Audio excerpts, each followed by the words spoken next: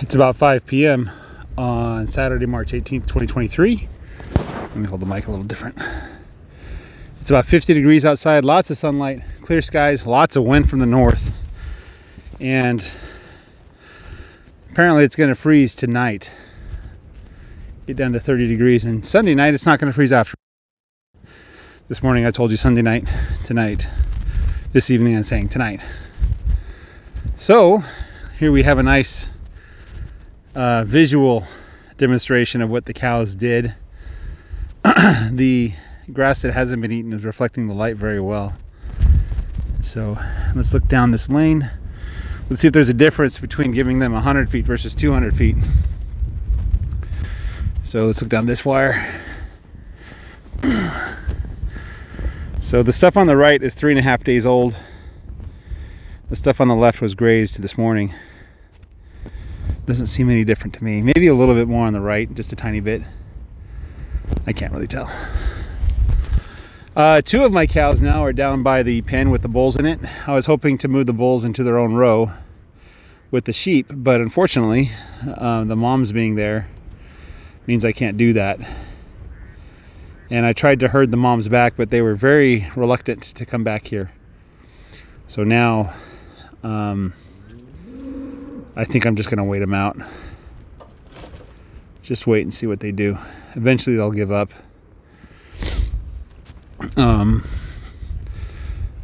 This cow right here, this longhorn, and Blue, I think, are the other two moms. And the cows down at the fence is number 6 and Dusty, right? So this area has quite a bit more grass than the previous cell. The grass is thicker and darker too. Here's some more of those weeds. That weed won't survive for long, I bet. But look at this. It's all over the place like this. Nice and thick. Here comes Blue again, looking for her calf. You can see one of the reasons they get upset is their udders get full of milk.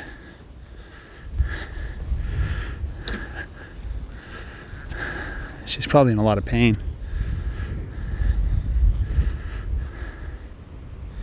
Her calf was 6 months old. I don't know why her calf is drinking so much milk still. You can see she's eating the hairy vetch and the grass. So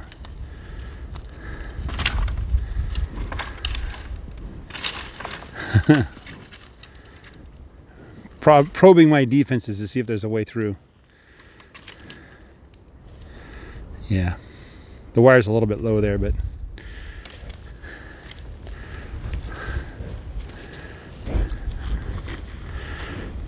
are you upset, Blue?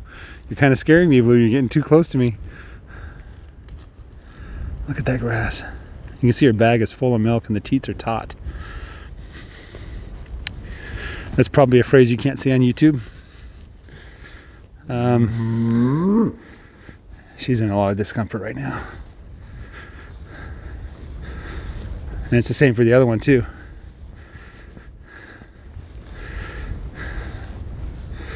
Bag is full of milk. There's a lot of tension there.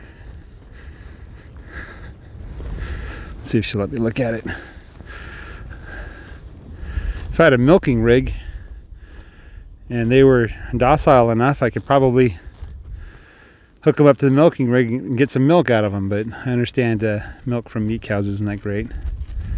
Not just the quantity, but the flavor is quite a bit different than what we're used to. So, yeah, that's where we're at. The rest of the cows don't care.